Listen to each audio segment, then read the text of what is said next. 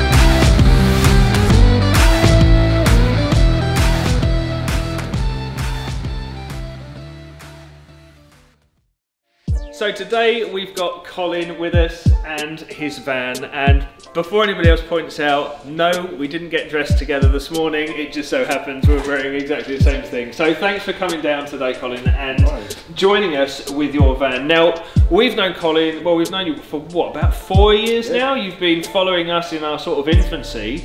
And now it's kind of come full circle, and now we can actually feature your van. Now, when I first saw this, it looked nothing like this, did it? No. I mean, first of all, tell us how long you've owned it. I've had it for about 7 years now.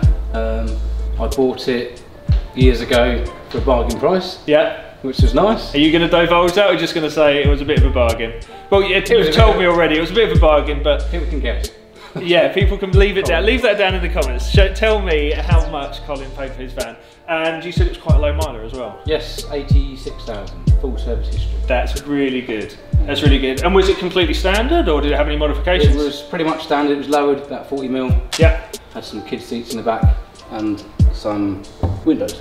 And that's it. And that was it. Brilliant. And well, when I first saw this van in particular, it was raised slightly, or was it stock height? It might be stock back then, to be fair, or raised, yeah.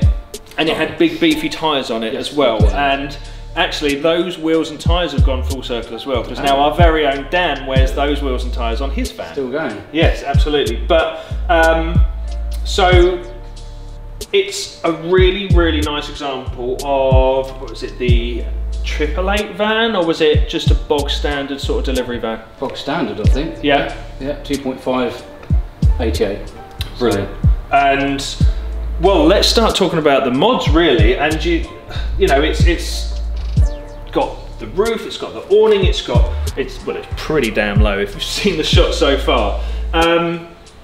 Tell us sort of why you've got it and why you've built it before we go inside and take a look. Why have you built it for its sort of purpose? Well, years ago, before this, I had a classic Mini, which is beautiful. But we're having a child at the time, and chucking saws and stuff in the back for my job was not practical. Yeah. So what does a man do?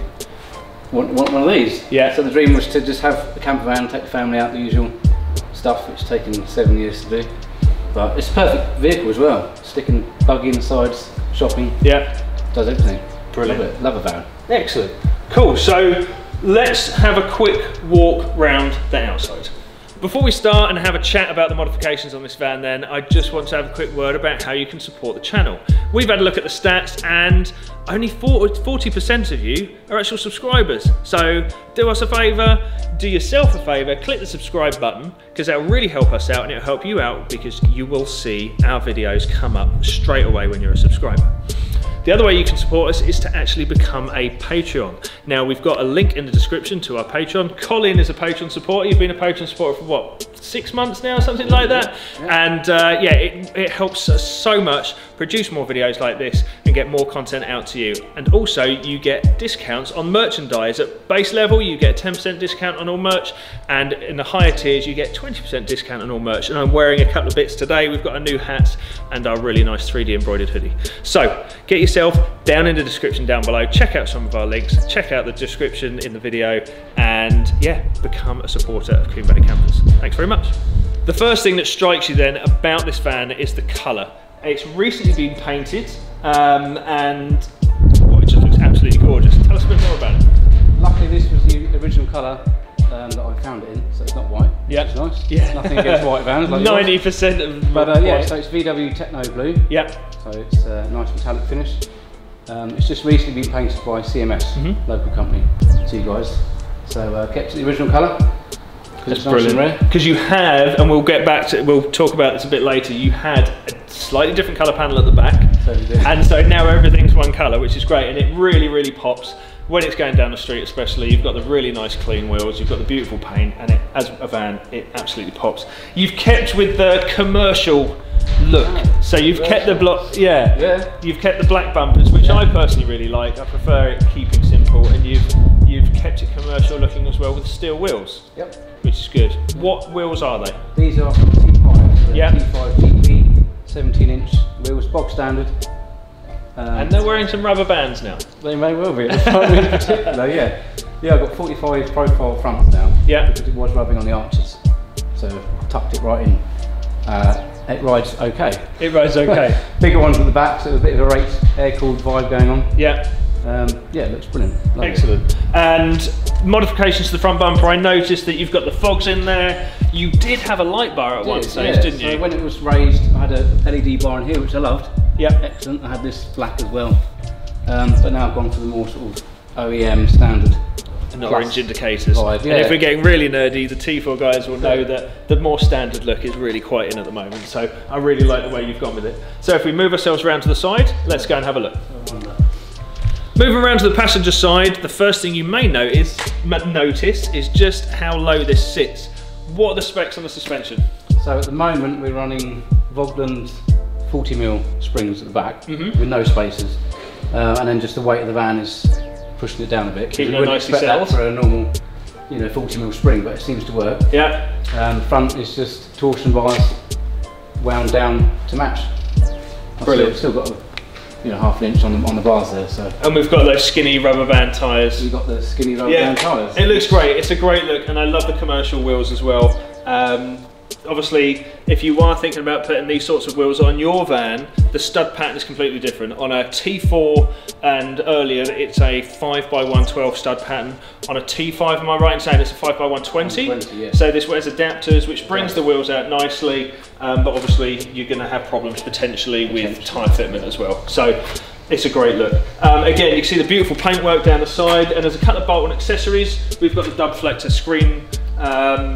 What's the name for them? Wind deflectors. Wind deflectors, and I'm going to say controversially, you went for the, I'm going to say Toulet. It is in Swedish. Because I was corrected on my last video, I said Thule, and it's not. That's how you want to say it. So it's Toulet Omnister awning, and actually Combe Campers, we had some brackets fabricated for this van in particular, because the ones that came with, they were quite thin and you weren't happy with how far away the awning sat, so we actually reproduced some for you, and we're going to look into reproducing more if there's much more interest. So yeah, the awning is a great addition to the van, and I'm going to say that's what, a 2.6? Yes. Brilliant.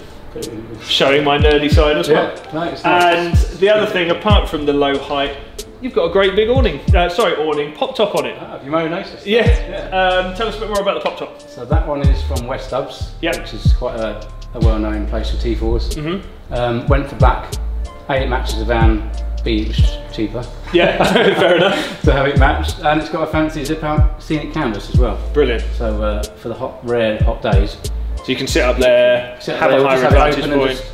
Chill out. It's great. Brilliant. I love it. And that was a big addition to the van. That was. Yeah. That really changed it. So. And you had the guys down at West Dubs fit that for you, yeah? Kent pop tops. Brilliant. Had a fit there. Okay, cool. So yeah, kept it fairly local. Excellent. So that was all good. Nice one. And last but not least, we shall have a move around the back where there is one of the biggest changes to the bodywork. One of the biggest changes Colin made to the van then was changing the barn doors for a full tailgate. It meant that, in fact, tell us why you went for that decision. So, believe it or not, it was mainly to do with this contraption sitting on the back. Christy's used every day as my family vehicle. We do a lot of mountain biking, 2 kids, wife, the usual stuff. You can only get 3 bike racks, bikes on a stable door sort of setup.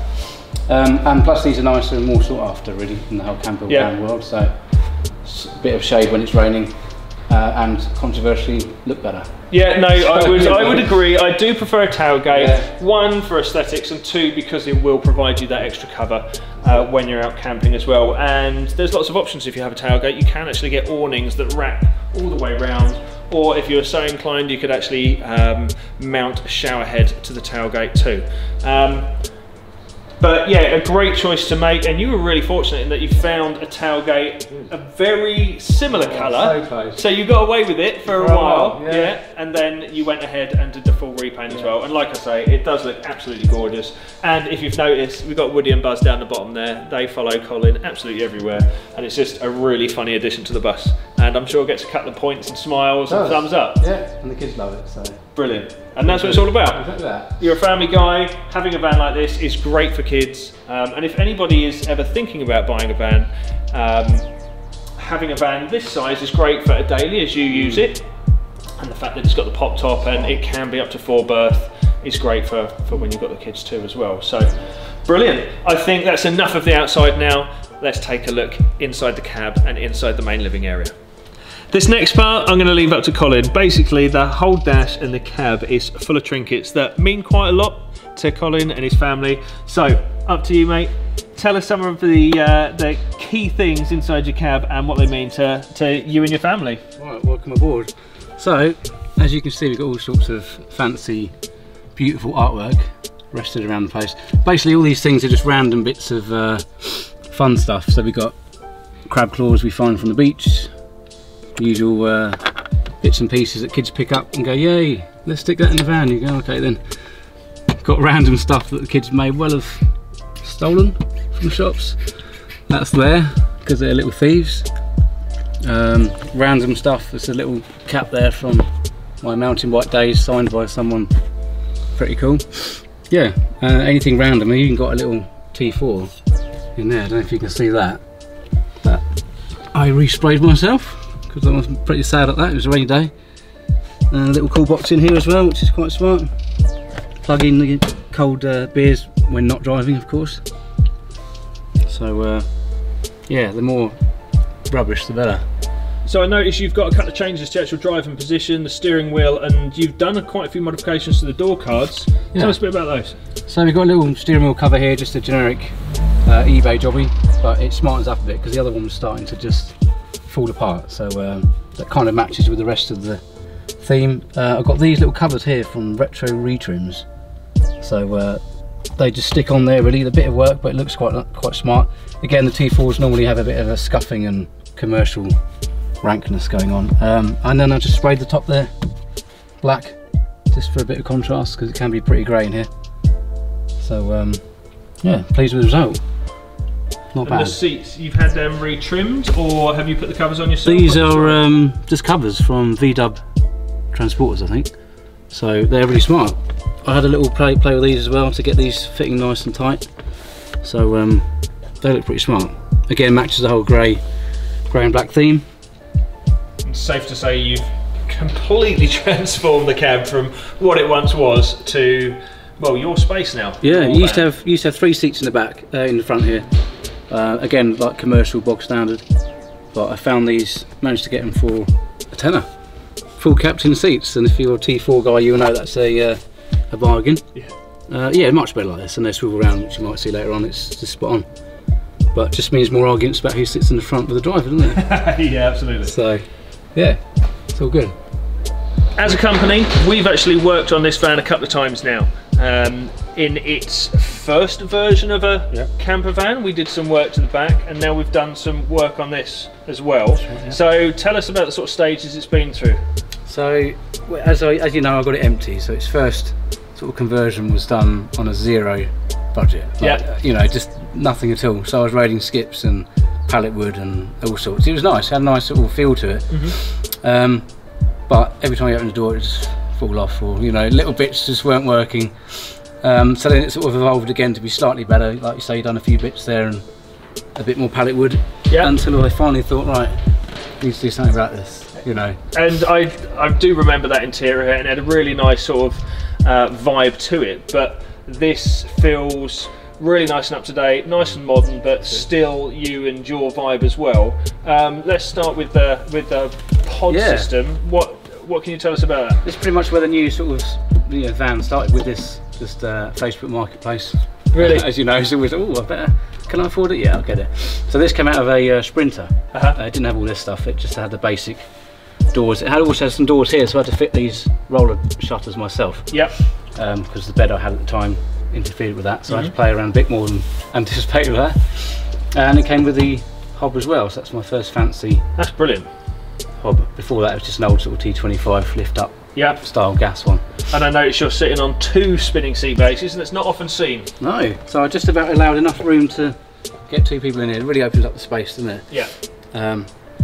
Obviously with a family, one of us sitting facing that way would be a bit antisocial, wouldn't it? No, it's great. So it's nice to be able to get just about in there and sit comfortably. So. And it shows just how versatile it is as well. And pretty much everything's got a little bit of you know, your custom touch to it, or at least you've even made it. I mean, I think the table, you've had the sticker made. Was that something we did? I can't quite remember now. That was an eBay special, but yeah. Again, so I sort of had that sticker and thought I'll go with the theme. There's a little cushion behind you that ties in quite nicely there. Lovely.